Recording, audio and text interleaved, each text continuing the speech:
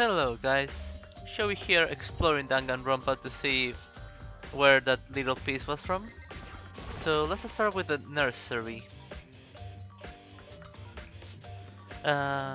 Is this a nursery? Is that how you would call it? It says nurse, but it's probably not a nursery, but because we're not children that young, I guess.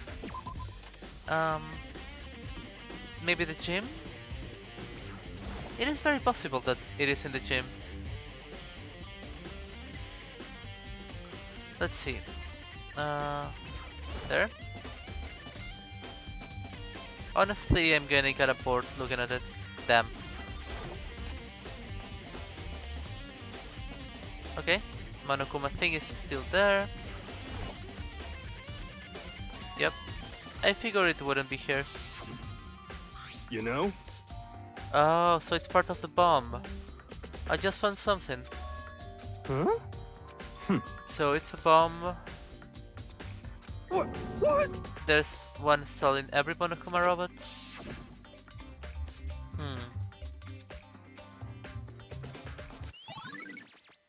So... Okay, I've checked everything I can think of. All that's left now is Kyoko's room. That's interesting. So how did the bomb get to Kyoko? Was it Toko? She was just like...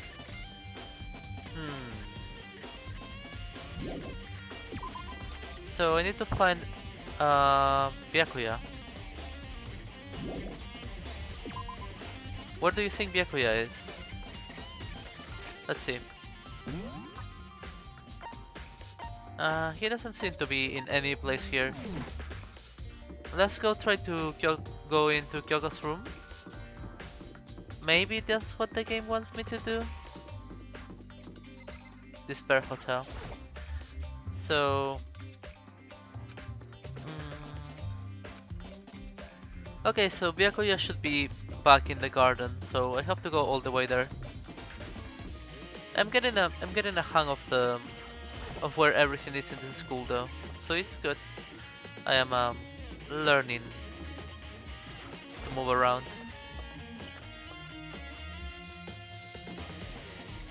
This way, right? Now this way. Now right. Yep.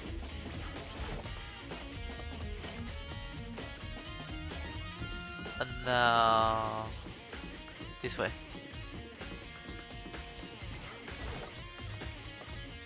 Do you think that I can just do this and it would tell me who is everywhere? And if I put there and it's Kyoko, it's gonna tell me Kyoko. Oh, it doesn't say Kyoko, not even Kyoko's corpse. Oh well. So... Oh, was this it? I think so, right? Okay, I'm ready to go, Byakuya. Let's go. I wanted to check Kyoko's room, right? Okay.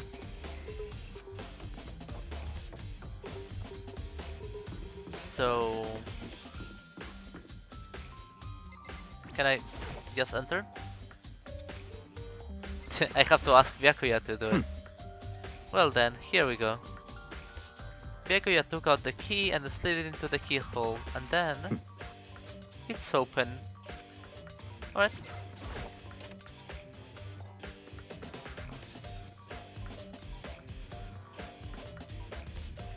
So this is Kyoko's room. It is particularly unimpressive. The only thing is that the bed is pink. There's something on the table. It's a woodblock decoration. What? What's that? What purpose does it serve? I think it's probably a key. The lockers at those really traditional public bathhouses use them. I wouldn't know, I've never gone to a public bathhouse. That doesn't really surprise me. It's hard to picture Byakuya doing something like that. It's certainly possible. But if it is a key, I think it might... I might know what it unlocks. Unless I'm mistaken, I'm pretty sure I saw something in the dojo that this might go to. Okay, we have a clue now. And that's about it, because there's nothing else here. Not even the drawer, I cannot open it. Let's go to the bathroom then. She might have certain articles hanging out to dry. I'd better not look inside. Really? Okay, so I guess we leave now. What? You wanted to come here, right? So what are you looking for? Nothing in particular, I just thought we might find some kind of clue. Come on. So he's not interested in understanding Kyoko. Hmm.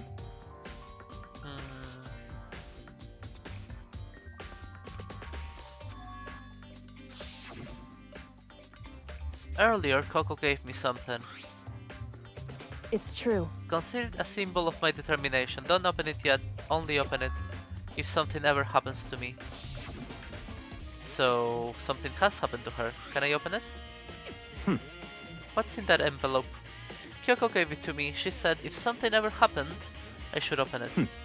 Interesting. Yep. I opened the envelope and looked inside, and inside a single piece of paper. Under the sheets. What? Under the sheets, what could it be? What could it be? What could it possibly mean? Do you think, Makoto, that that's the case? I found a crumpled up piece of paper. So she said she gave him a piece of paper to find other piece of paper. Good job.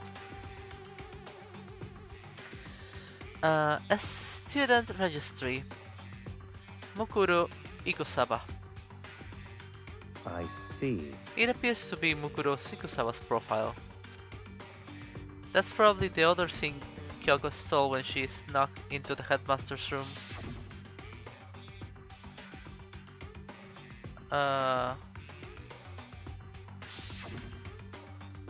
This must be the blank that Monokuma was talking about. Oh, Kian. I thought he was saying some kind of profanity. But nope, it was something missing. Okay? Kyoko said that death without meaning was unappealing, and this is what she left behind. I don't have time for your sentimental indulgences. I made an effort to pull myself together and look down at the profile. Mukuro Ikusawa, I have heard that name so many times. Sex female. The ultimate soldier. Although small for her age, she was a military specialist trained in every weapon type imaginable. That's Kyoko. She showed an interest in the military from childhood and soon found herself completely absorbed in it. In elementary school, she won a survival game tournament and began writing for military magazines. Just before entering middle school, while she and her family were on vacation in Europe, she disappeared. The story of a young Japanese girl being kidnapped quickly took over Japan. Okay. An intense international investigation turned up no information. However, she reappeared in Japan 3 years later, alone and completely unannounced. She revealed that she had joined a mercenary group known as Fenrir for those 3 years. She insisted that she hadn't been kidnapped, that she had received battle training of her own volition. However, she never revealed why she decided to return home when she did.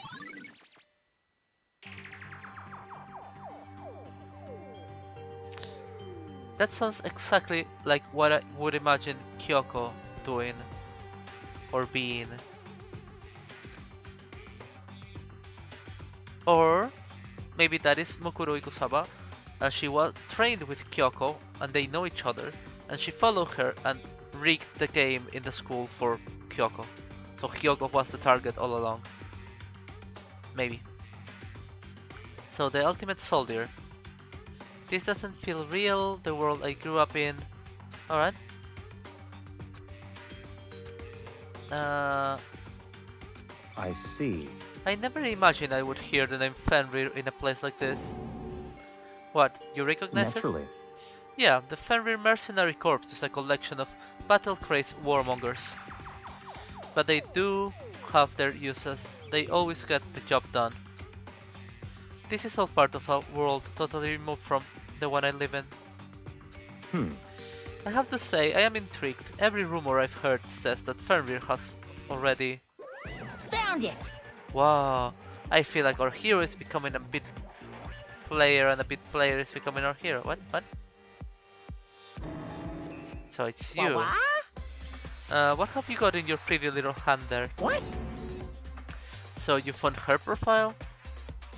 So what if we did? Hey! Don't Come freak me out. on now. Don't freak out on me. I'm not gonna hold it against you or anything. And in case you're wondering, I don't hold it against Kyoko either, even though she stole it and hid it.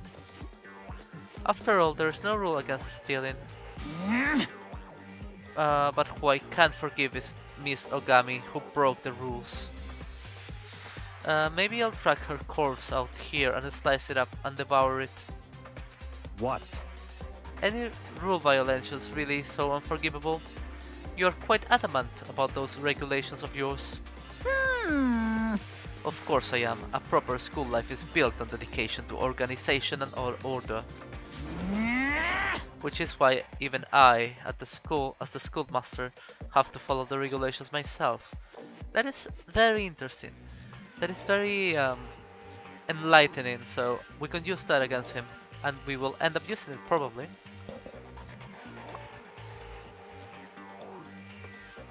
So... You're saying you have to follow your own rules as well? Of course! Absolutely. I can have you complaining about how unfair it is. In fact, on the subject of fairness, would you like to know something interesting? It's about the one writing all those rules.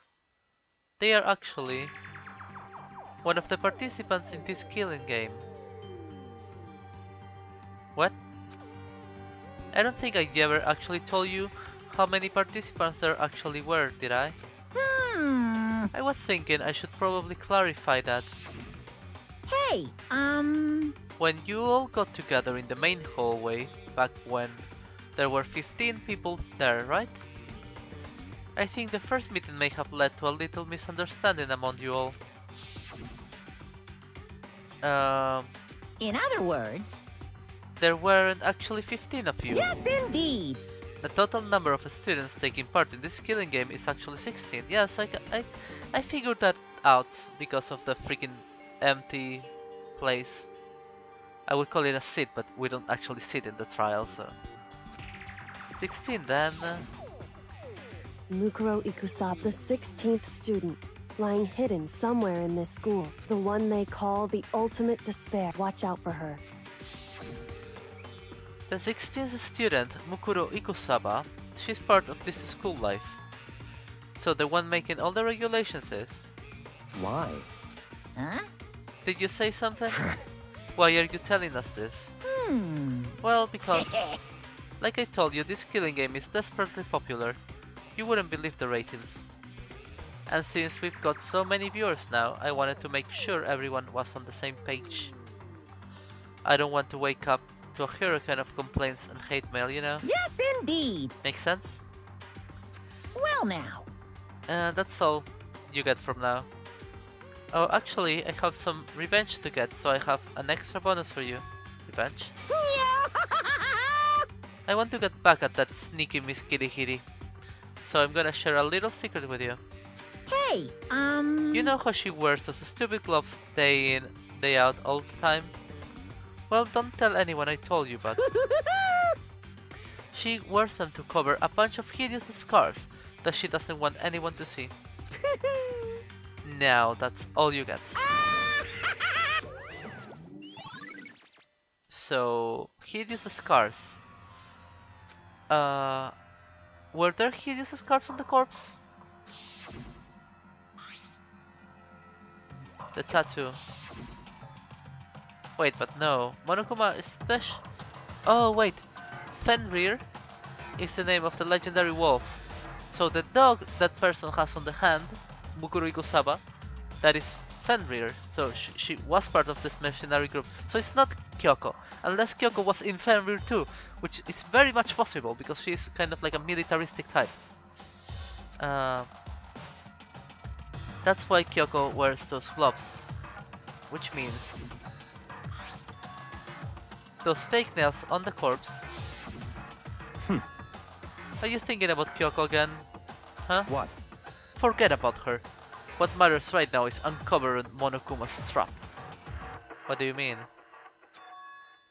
Such ignorance. God must have really hated you to make you so dull. Hmm. Don't you remember what Monokuma just told us?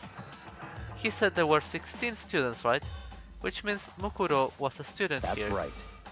Obviously Monokuma was trying to tell us that Mokuro is the one creating the rules of the game. But why would he tell us that, and why now? He said he wanted to make things clear so there wouldn't be any complaints later. But the mere fact that he said that proves that Mokuro is connected to this case. That's why Monokuma revealed the existence of a 16th student. He needs to make our investigation fair. Mokuro is related to the case, yeah. She's either the killer or the killee. It's certainly possible. Perhaps she's the one who killed Kyoko.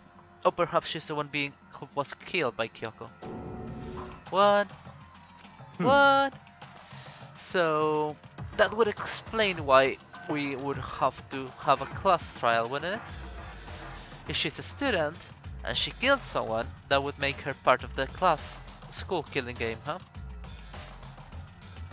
So Mokuro's a killer, but we don't know that.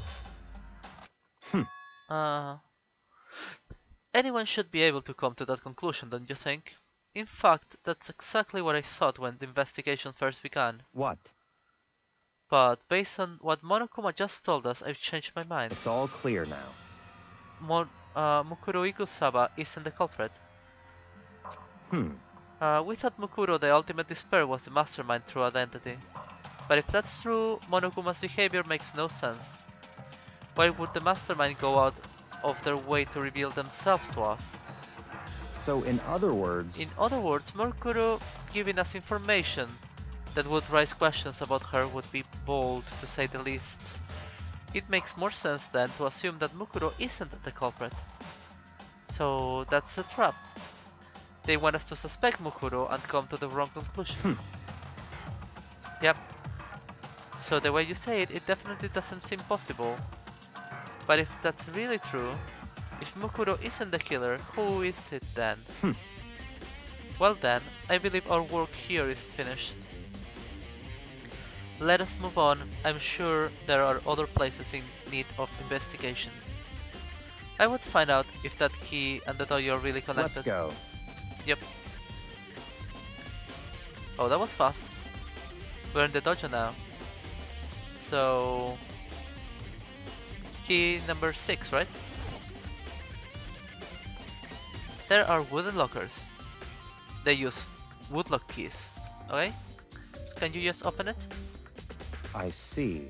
Makoto, do you see the locker farthest to the right? Very strange. That's the only one that doesn't have a key. And also the freaking key had the number 6 on it. So, can we open it? That's right. I took out the woodblock key and inserted it in the thingy, and the locker eagerly accepted the key. Eagerly. How can a locker eagerly accept a key?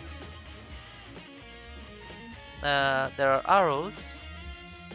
Okay, what's on the floor though? They look like they are made of titanium, which means they are quite strong. Of course, without a bow, they are nothing but strong little sticks. We found strong sticks. Yeah, I wanna see what's on the bottom. Is weighted up ball the duct tape. I wonder what this is used for. Does it have blood in it? I see. That means it must surely be related to the case. This duct tape is related to the case somehow. So, Kyoko killed the person. Then she went to her room to hide the key. What? That's mind-blowing. I have no idea what's going on. I'm looking forward to the trial for them to tell me. I think that's all the locker has to offer for now. Is something wrong? Very strange. It is very strange. The locker was hiding items that were clearly related to the case. But how did the key to the locker wind up in the victim's room? Why? Or perhaps... Diego, yeah? Forget it. Come on, we need to continue on to the next location. What is the next location? What? What else do we need to look into? We need to research Fenrir, huh? So we go into the library? Yeah. Yeah, we're going to the archive, man. Let's go. Byakuya really is taking care of this case. We don't need Kyoko at all. I believe there was a file related to Fenrir somewhere over here. Byakuya seemed to know the archive like the back of his hand. Here we go. He quickly turned with the file in hand. Well guys, we're gonna read that file, but on the next part. So, thank you for watching. Please leave a comment and see you next time. Goodbye.